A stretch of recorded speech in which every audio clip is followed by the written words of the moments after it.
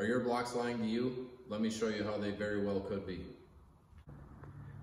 So for this demonstration, I've got a foam rubber type block here and a linear block. We're going to use the linear wet sandpaper. We're going to start with 1000 grit on this particular car. So what we're going to do is block 1/4 with a linear block and 1/4 with a foam block. Now, as you can see, the bodywork is very good on these. They're straight. This clear has been drying for about 3 weeks now. So now it's time to start cutting it open. You can see it's got a very slight little ripple in it. That's what we're looking for before we start cutting. We want the clear to be nice and hard. This is a perfect example to use for this particular demonstration. So on this side, I'm going to start with the linear block with 1000 grit linear wet sandpaper, sticky back wet sandpaper on the linear block. I'm going to start blocking this. I'm not going to block the entire thing. I'm going to block a nice big area, and I'll show you guys the difference.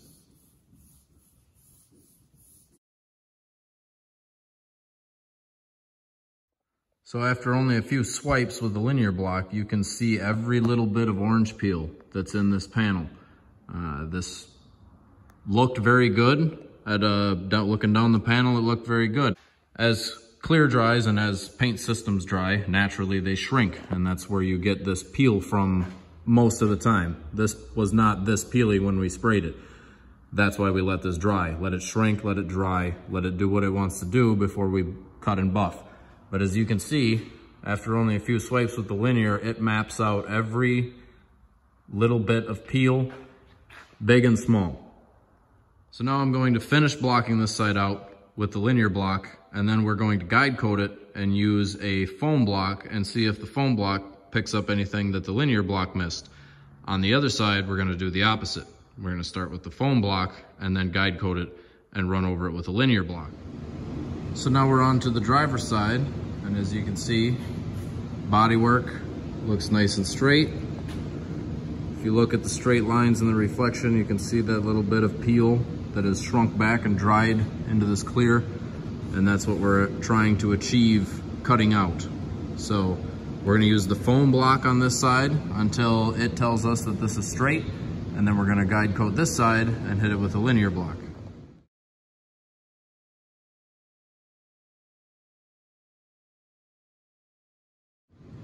So now, as you can see on the driver's side, we hit this with a foam rubber type block.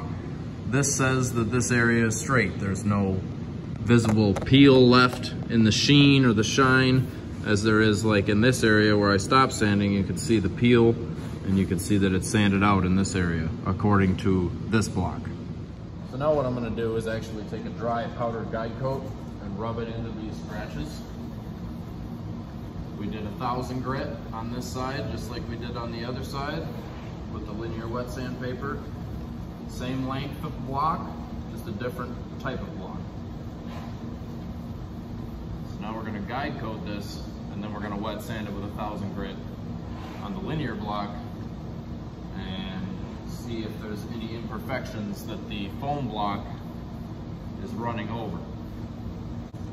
So now I'm going to block this quarter that was blocked with the foam block with the linear block and see what we find. We're still using 1000 grit linear wet sandpaper, same grit, same length of block, just a different block.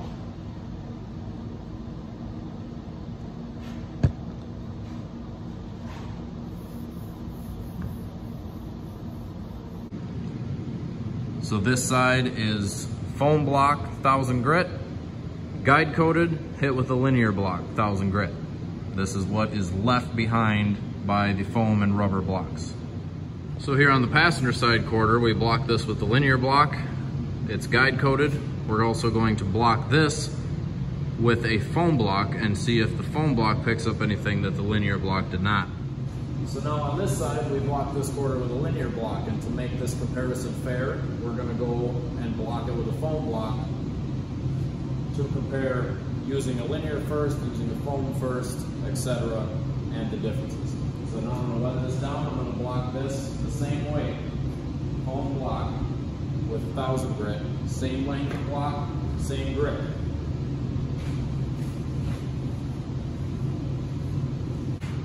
So this is the side we hit with linear first, and then a foam block.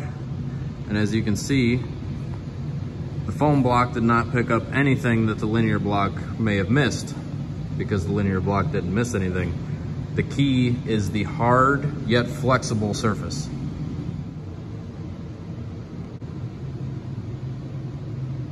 So let's go over some of the main differences between these blocks. This block is made of a rubber foam composite type material. If you look down this block, it's not very flat. It's kind of cupped this way and it's bowed this way, and it will form to the shape of the panel somewhat. It's somewhat flexible. There's really no backbone to this type of block where it will distribute pressure evenly. A lot of times it'll put the pressure here and here, right where your hands are, or here and here if your hands are there. Foam and rubber type blocks will absolutely line you, and the one main reason is they are not hard enough.